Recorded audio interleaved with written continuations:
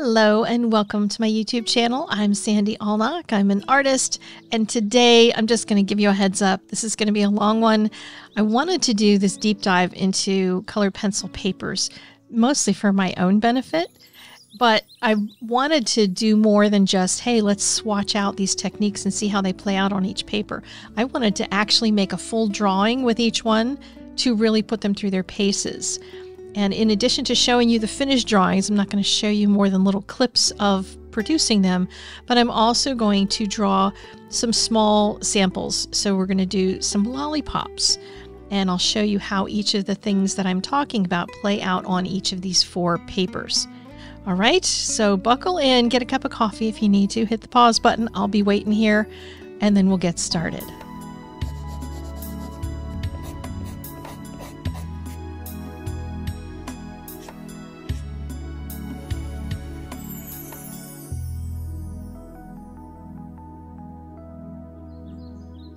So let's start by introducing the papers themselves and the big drawings that I did for each one of them. I'm going to start with the least expensive and move my way up. First is Strathmore Bristol. I just know a lot of people who do stuff on Strathmore Bristol using it for crafting, that kind of thing, and it works fine. It just requires a little more TLC. It requires a few more layers to get something going. Like on this bird, it was incredibly difficult to get anything feeling like it was really contrasting. And that mid-tone all over the belly, that was really ridiculously hard to get it to happen. I had to use a lot of blending solution and layer after layer. It finally did work, but it was a lot of work to do on an inexpensive paper that's approximately 50 cents a sheet when you get a 9x12 pad of it. So that's an option for sure. Then there are some illustrators that I know that use Daler-Rowney Heavyweight. And I bought this because I thought I wanted to try it and see if there's something magical about it. The people that use it, I found, have a very specific kind of style, using a lot of layers and a lot of fine detail. And I don't work quite that way. I don't take that kind of time, but if you have that kind of time to spend, then this is a really great paper. It's very smooth, and it does take a lot of layers, again, to build up. This one, I didn't use any blending solution. I just used layers and layers and layers and more layers and more layers. But I used all complementary colors to build up those layers and create the dimension. It was a lot of fun to do. These really cute little birdies with their fat bellies. But it was not simple to do. It was not easy, and if you have trouble with your hand getting tired, that might be something you want to take into account. Now, there was this other drawing that I did, and I kind of wrecked it, and then I'm trying to pull back from it, but I wanted to see on this same Daler-Rowney paper what would happen if I just put a lot of color in the background. And, you know, on the other one, I just used a light touch with it, but for this one, I took a cotton ball and some blending solution, and I covered the whole background of it after I had scribbled color all over it. And then I went over top of the owl and softened that, because it was just going to take too long for the kind of detail that I wanted to get.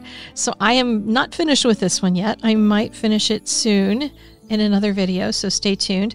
But the one thing I discovered here was this paper, once it had been treated with the blending solution, I could actually go back in once it was all dried and start drawing over top of some of that dark. It doesn't become real white, but it does actually work a little bit.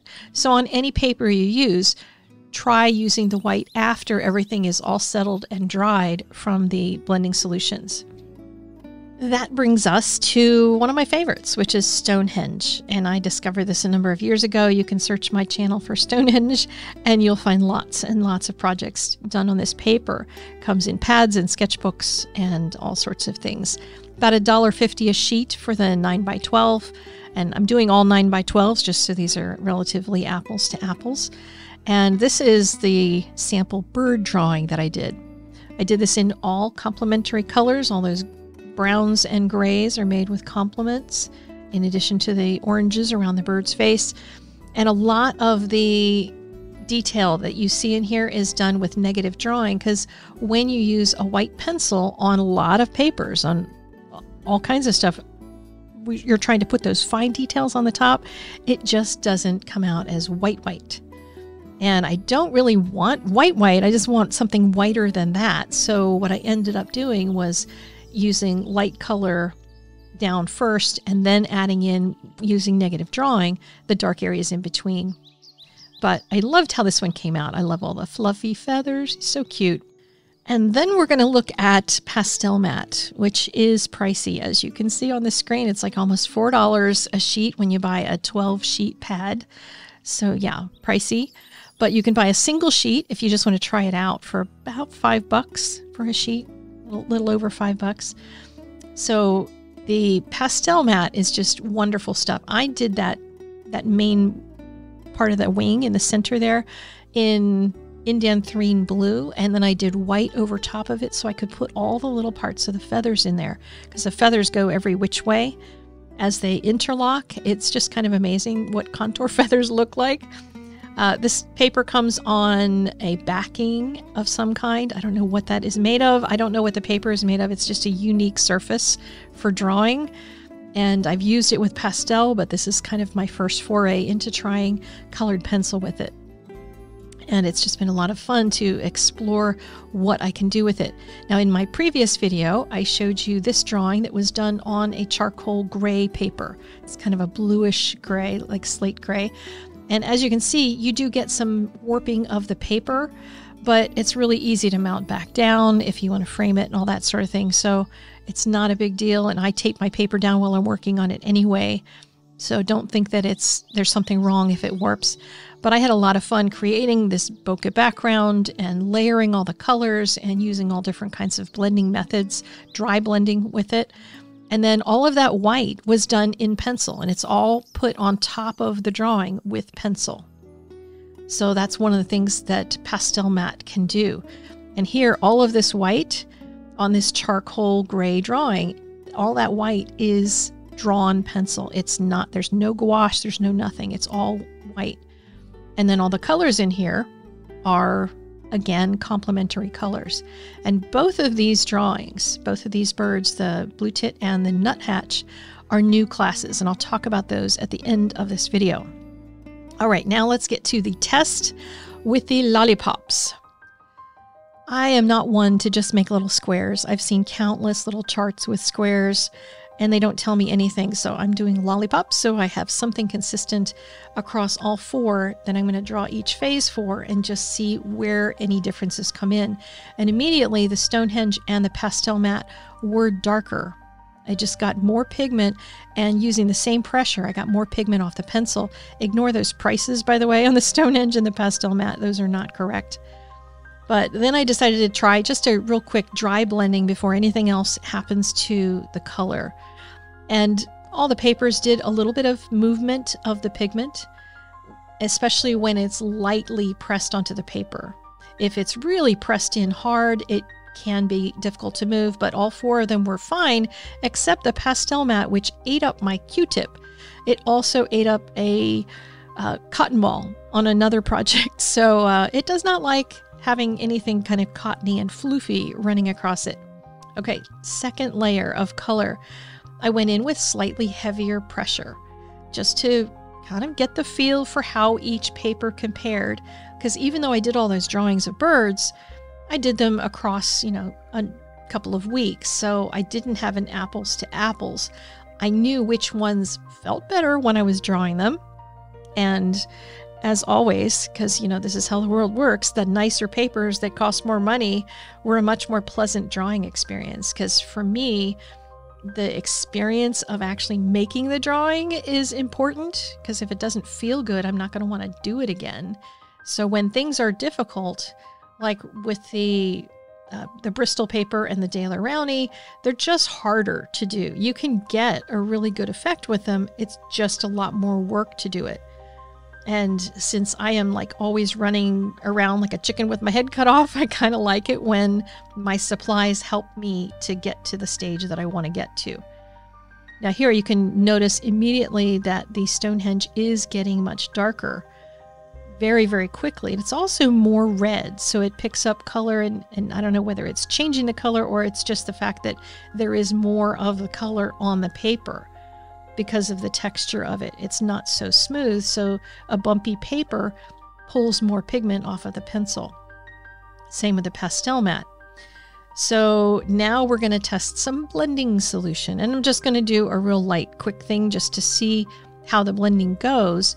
And you can use a brush, you can use a blending stump, you can use all different kinds of things. I'm just going to use another Q-tip because they were handy. And each one, I'll be able to tell whether or not the color is the same or whether it is darker on one than another. Now, the sameness or whatever might be due to the paper itself. It might be due to the amount of pigment that got left on the paper. So when there's more pigment on the paper, like on this one, like it just immediately gets even darker. It doesn't mean you're going to get bad results from the cheaper papers. It just means you get a different result. And each one of them is different. Now, this is where the lovely pastel mat just kept eating my poor little Q-tip. Did not like that at all. So with pastel mat, you might want to use something like a brush in order to do that, because it just like eats up the poor cotton.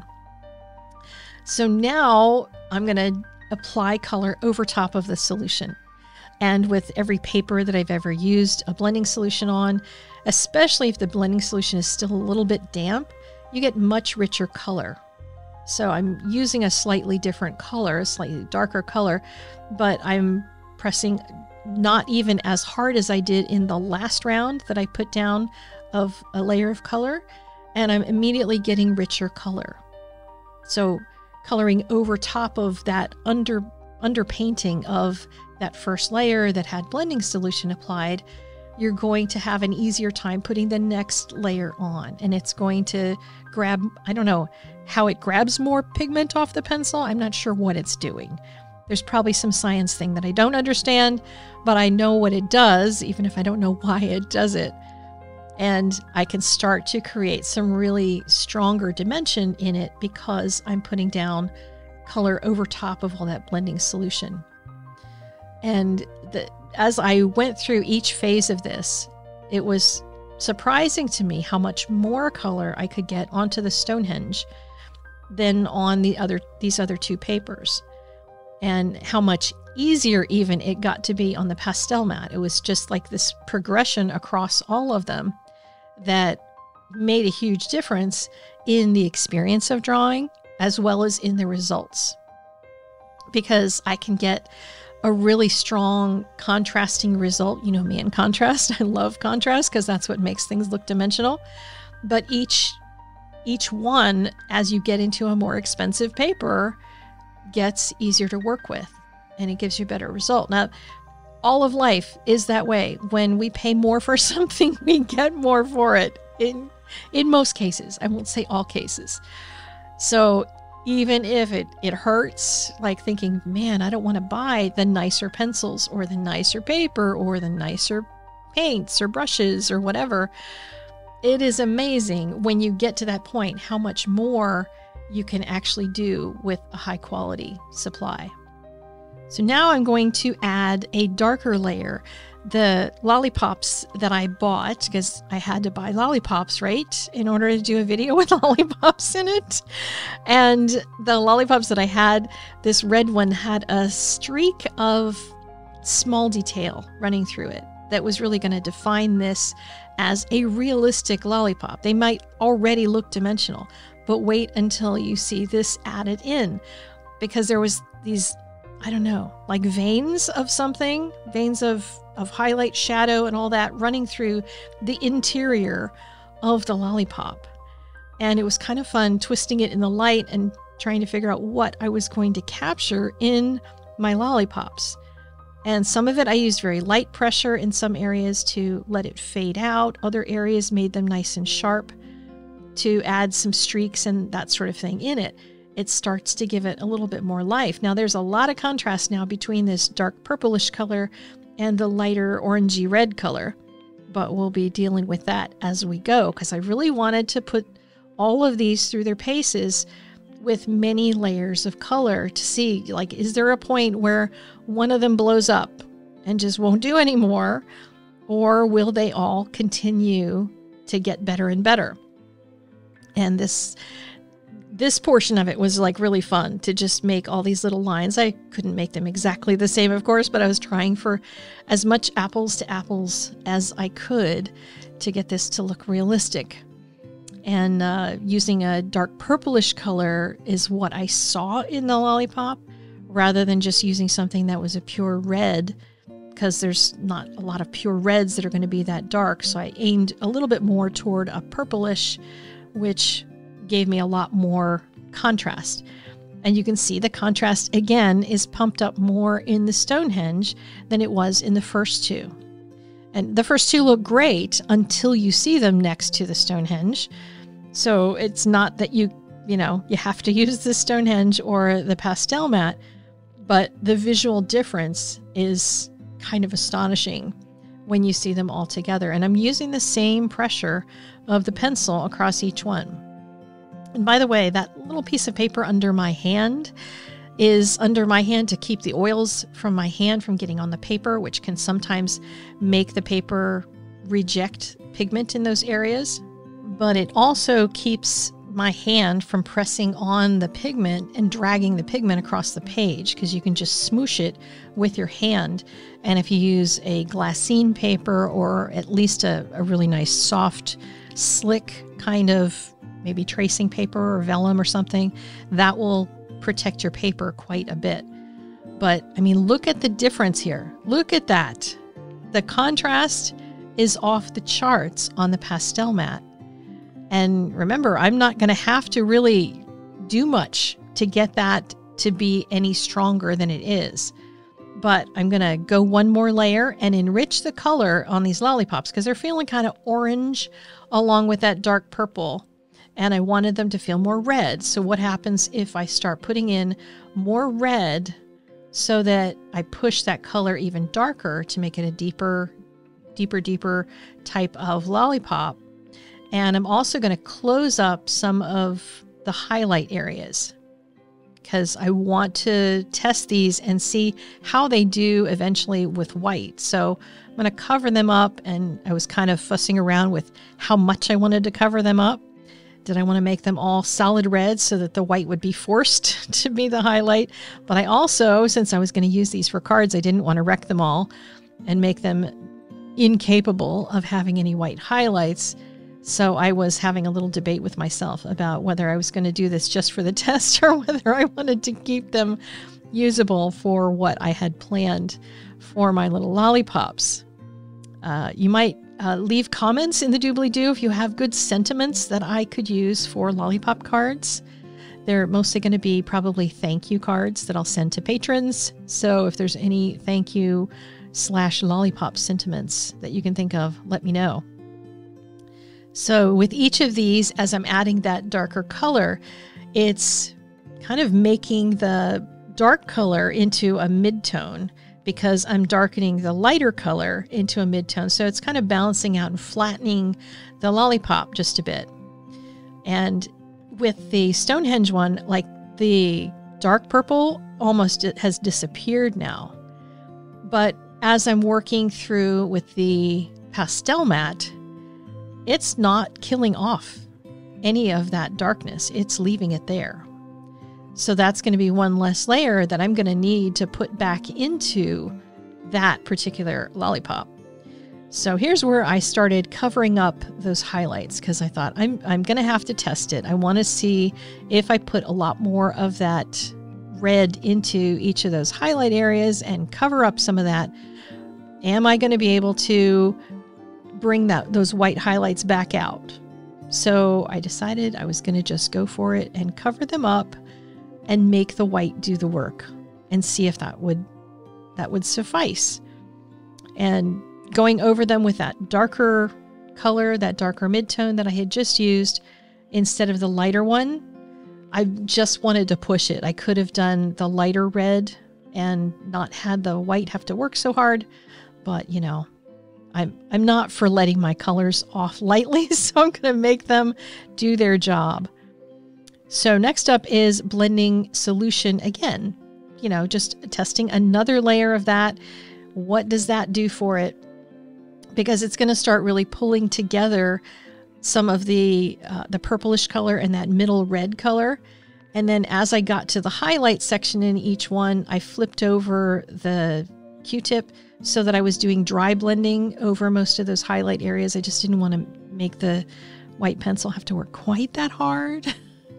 So I tried making it so that it at least wasn't going to be wet, because white doesn't seem to like to go over wet very much. But in the bird drawings that I did, I just know how much I tried to put white in over top of things for those small, little tiny feathers, little tiny edges of things. And it was just very difficult on the cheaper papers. And it got easier on the Stonehenge, and it got even easier still on the pastel mat. But just covering all that up at least gives me a good basis to see what is white going to actually do. And you'll be able to see for yourself, I can press as hard as I want on these, and just barely anything is going to happen. It's going to be like just a little bit of pink and not be super sharp and bright. Now you can add some white with white gouache or white gel pen. That will generally suck up any red color underneath of it, and it will turn into pink highlights. There is something called, oh gosh, it's from Pencil and Brush. It's a powder that you mix into a titanium white, and I haven't had a lot of success with it, but whatever. But the pastel mat, I could go in and put in some white and then go back in, 10 minutes later and go put in more white, and then stop again and then go back, put in more white and go work on a different area, come back and put in more white. I could keep adding more, and I could add really fine details in it. Whereas when the others got all built up with colored pencil, I couldn't get any sharp detail on any of it anymore. It was just a lost cause as you get to a certain point in filling that paper. Now I wanted to see what it would take to bring all of these back to having some contrast again, so that they would match better with the pastel mat. And so this is to say that it's not that you can't do good things with these cheaper papers. You just have to work harder at it and work more on it. You have to be more aware of your contrast and that sort of thing, because you just have to do more to get the paper to accept enough pencil. And there does come a point when you're using heavy pressure and blending solution like I'm using here, that it's just going to become all waxy and weird. And if you're using Prismacolors, you'll end up with bloom happening and stuff. But here's me going in and adding more white just because I knew I could. Now, if you know you're going to have something that's going to be a bright white, put the white down first, especially if you're working on like a dark paper, because what I did here with the glowing orb in the sky, as well as the white in the splash, the main part of that white was white at the beginning, and then I added some of the dots on top of color, but the white remained that white because I put the white down first, so it wasn't fighting with color underneath of it. So now for those two new courses, the nuthatch and the blue tip. This is the nuthatch, and you'll learn in the class how to layer your colors so that you're going to be able to create all these beautiful feathers. I'm going to tell you all about what those feathers are. I learned that some feathers are called contour feathers, and some are the flight feathers, and some are the down feathers. So they're broken up into lessons about each of the feathers.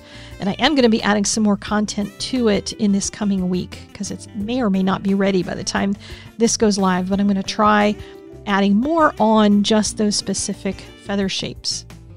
So this is then the blue tit, who it actually in the photographic reference is not blue on the back, even though that bird has more blue on it.